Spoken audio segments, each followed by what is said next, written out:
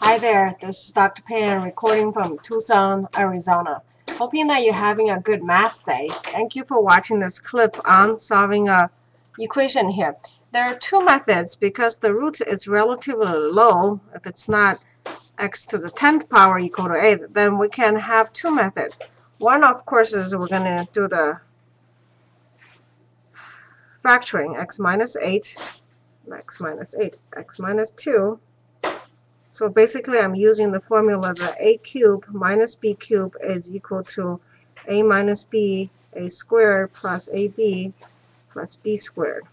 Okay, so here, 8 is 2 to the cube.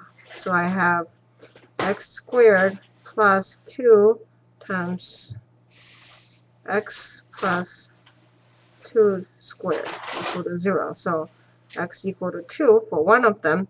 And the other one, x squared plus 2x plus 4 equal to 0, we will use the quadratic equation here. A equal to 1, b equal to 2, c equal to 4. So x is equal to minus 2 plus minus b squared, 4 minus 4 ac.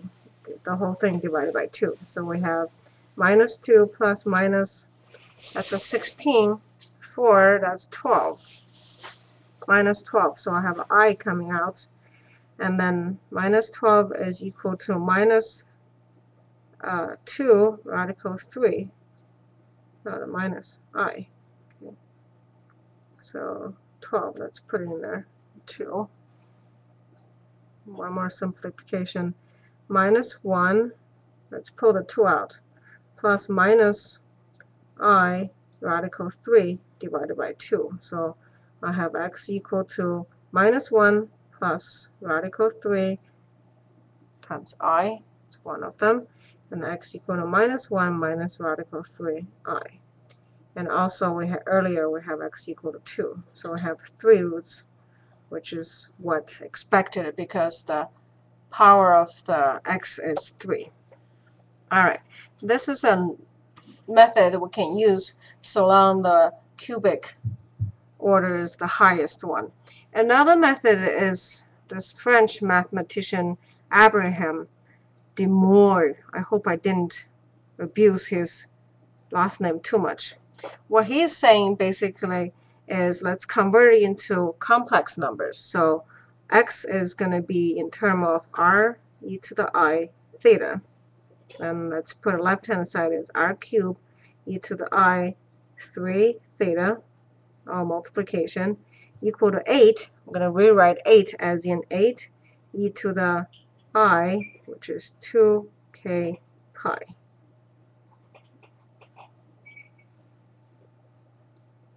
Now this is because this is gives you the 1. And since we're looking for 3 roots, k equal to 0, 1, and 2. Now if this is not familiar for you, it's no big deal. You're going to run into it in end up the trigonometry and a little bit at beginning of complex analysis. Anyway, so r is equal to 2, and then I also have 3 theta is equal to 2k pi, and then k equal to 0, 1, and 2. So my thetas, theta 1 equal to 0, theta 2 is equal to 2 pi over 3, or 120 degrees. Theta 3 is 4 pi over 3, or 240 degrees. So solutions are x1 is equal to r, which is 2, times the cosine theta 1 plus I sine theta 1. This one is pretty easy, and it turned out to just be 2. Okay. Next one, it's not complicated, it's just messy. 2 cosine of, let's see what I have, 120 degrees plus I sine 120 degrees. x2 equal to 2. And this one I have minus half plus I radical 3 over 2, because this is the second quadrant here. And I have recovered the x2 equal to minus 1 plus I radical 3. Okay, one more to go. x3 is equal to 2 times cosine 240 degrees plus I sine 240 degrees. And this is 2 times, let's see what I have, minus 1 minus I radical 3. Okay, so x3 is equal to minus 1 minus I radical 3.